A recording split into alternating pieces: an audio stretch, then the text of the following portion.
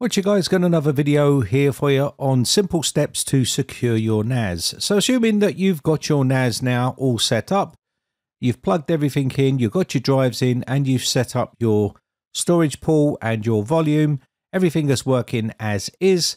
Now we need to secure the NAS itself, and that's what we're going to be doing. So the first thing you should be doing is going to the security advisor here and running a scan on your system.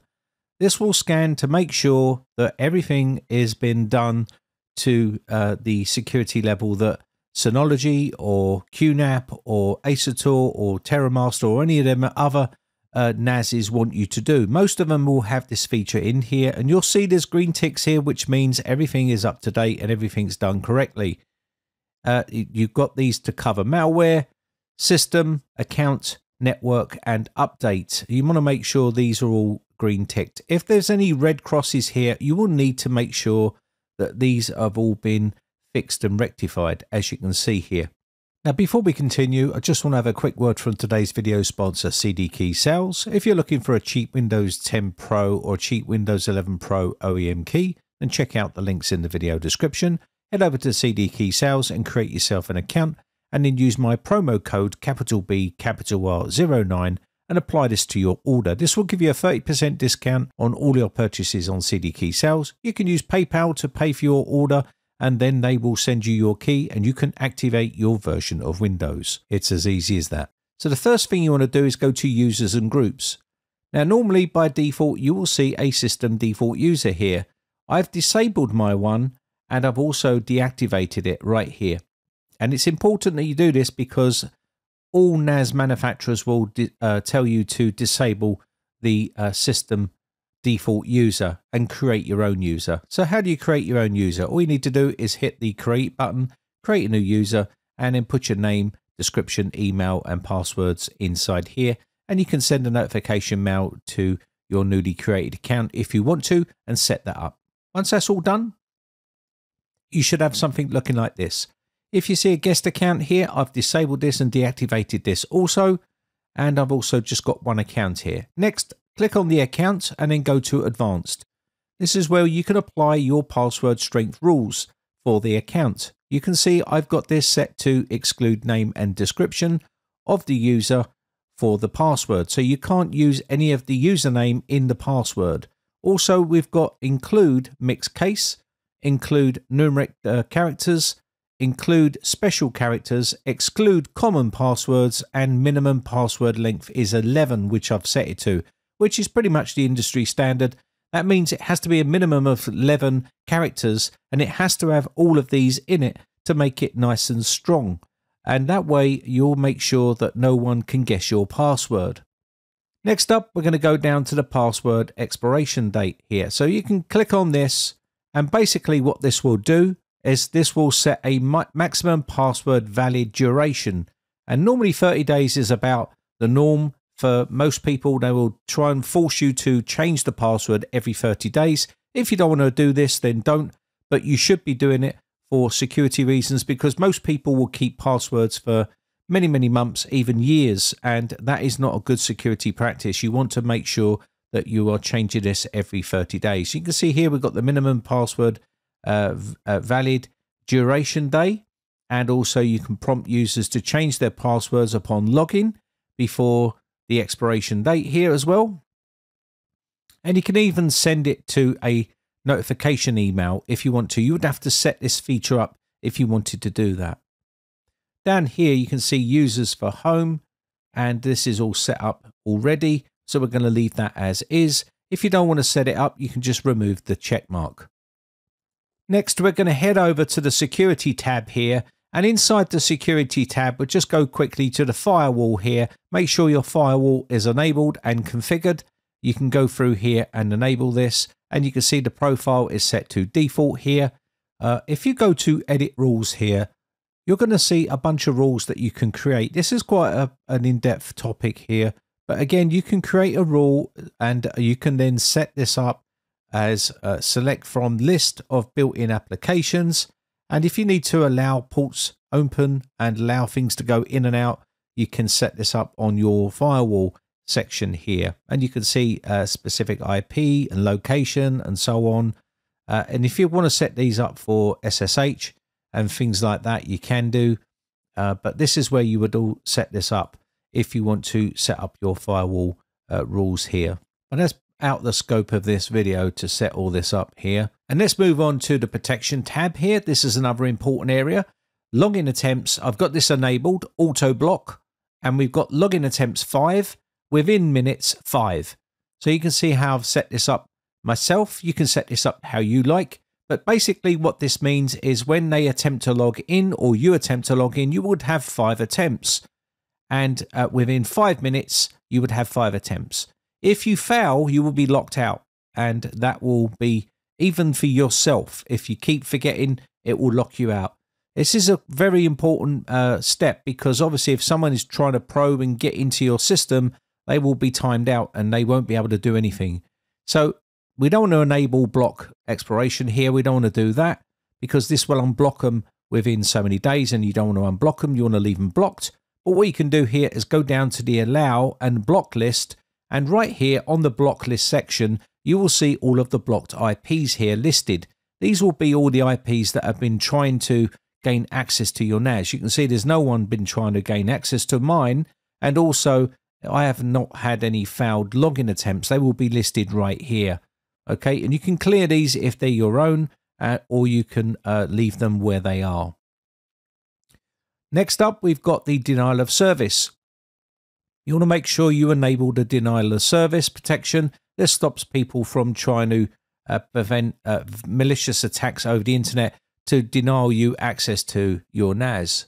Now, there is a section here under the advanced area here, which says enable Spectre and meltdown protection. I have this unchecked marked, but you can read the information here on the security advisor, and it will tell you whether you want to enable this or not. And you can choose what you want to do here regarding this feature. Now, under the security tab here, you can see here we've got a bunch of different settings we can take here. Clear all saved user login sessions upon system restart. And you can see here, set up browser, automatic logout time for DSM, including the web applications. And you can set this up as well here for your liking.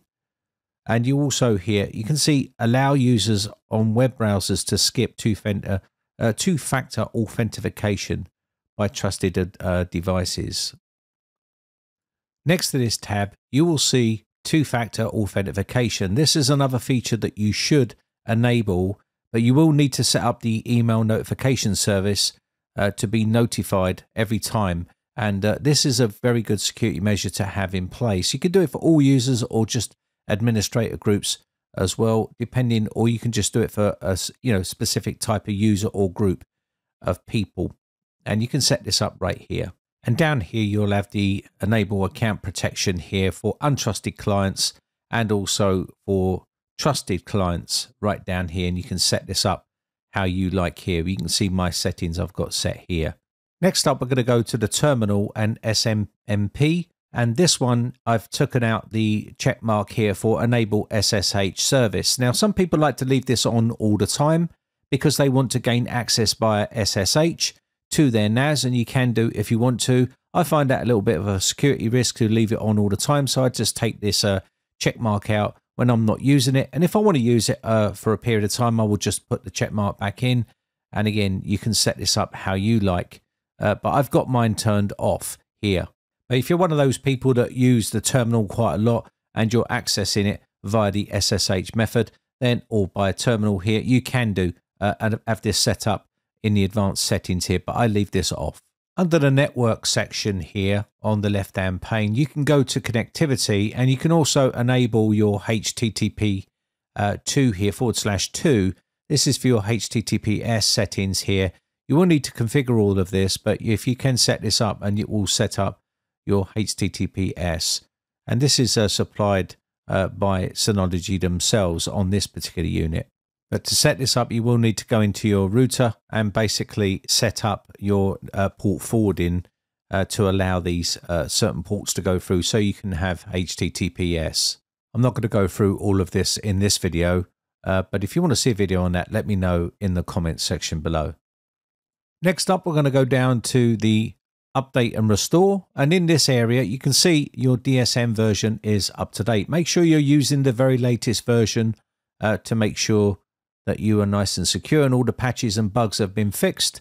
Also, go into your update settings here. It's important that you can see we've got this set to automatically install important updates that fixed critical security issues and also bugs. This is recommended. So you can automatically install the latest update here, but I'm going to leave this as is here, and you can set this up here down here for check schedule as well if you want to set this up. I'm going to leave this on automatically install. Now we're just going to nip down to the hardware and power here. And again, not everyone's going to have a UPS here, but if you do have a UPS, this is where you're going to configure it, and you can enable UPS support right here. And this will allow you to, basically keep power to your NAS to make sure it doesn't just turn off if you have a power cut. If you're having frequent power cuts, then having a UPS is essential. And these are not very expensive. You can purchase these on Amazon. And you can get this set up. If you want to see a video on this, let me know. I do have a UPS to hand to show you how to set it up. It is very simple to do, but let me know in the comments section. Okay, let's jump over to hard drive hibernation. You can see I've got it enabled on here. And basically what that's going to do is the initial hard drives will go to sleep after 20 minutes. So if you're not using your NAS all the time and you're not using it for many hours at any one time, it will go into sleep mode just like you would with your PC. But if you are accessing it all the time, then obviously hibernation mode is useless to you because you're going to be constantly accessing your NAS. But if you're one of these people that just access it every so often, and that means Plex and any other application that is running on the NAS itself, if you started Plex up and you had it in hibernation mode, all the lights will go out, hard drives will turn off, and again, once you access Plex and try to play a movie, it will fire up and it will take a little bit of time to populate again, and once it does, you will start getting the activity back on your NAS again. Some people turn this off and say because it does add wear and tear to the drives. I don't know about that myself, but I just have it set like this. Let's just quickly talk about the fan speed right here. You can see full speed mode is right here. And depending on how you like your set, if it's in the winter, you can have this set to cool mode or quiet mode, depending on how hot your room is and how many drives you got in there and how hard you work your NAS. Again, full speed mode would be obviously the fans spinning at full speed, and that can get a bit noisy. So I had mine set to cool mode. And if you're in your bedroom or something like that and you want to turn down the LED lights on it, you can just dim these down a little bit by just turning this down, and then that will be a lot less bright. Because they do get a bit bright once you have all of the drives populated, and if you've got a large NAS with a load of drives in it, these LED lights can sort of keep flickering on there, and it can light up the room quite a bit. Anyway, I think that's about it. Just make sure your drives are running okay. You can always check your drives inside here. You can run a check, make sure they're all healthy, and you can also do some maintenance inside here as well. You will also see here data scrubbing. You can run this. You can see it's not been run yet, so I can run this now. And this has been going for a while, so I'll leave this right here. And we can pause the data scrubbing, and this will be going on for some time. So I'll just leave this running in the background. And I think that's going to be about it for this video. So anyway, I think that's going to be about it. My name has been Brian from briteccomputers.co.uk. Just want to say a quick shout out to all my YouTube members who join my YouTube members group. I really do appreciate the support, and I shall catch you in the very next video, or I'll see you on the Discord server for a chat. Have a lovely weekend, and I'll catch you in the next one. Bye for now.